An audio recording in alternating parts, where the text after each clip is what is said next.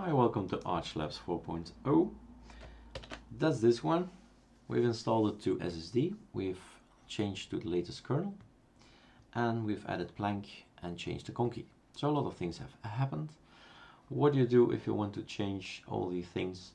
Well, first off, go inside Preferences, check out this one, XFCE Appearance. So we have here Themes, Icons, Fonts, Settings. That's one. Second one you have to go to is Alex Appearance, which is also filled with all kinds of themes in here. And we can change the icon theme as well. The mouse cursor I've changed to pre-snow.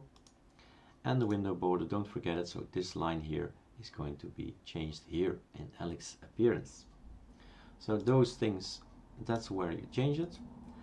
Last but not least, there is also an Openbox GUI configuration tool where some of the elements are, which is as well of course this one, but then that's the same, that's all the same.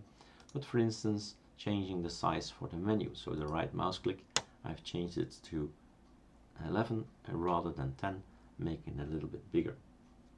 So all these elements, this is where you should get it. There's one I have to add as well, which is Windows Super. Let's press here Windows Super D, and then this one Qt config Qt4, which is also something to set the style of applications based on Qt4. So that's also some place where you need to change maybe some fonts if you want to, or change the graphic user interface style, and then save it. Okay, so have fun changing your ArchLabs.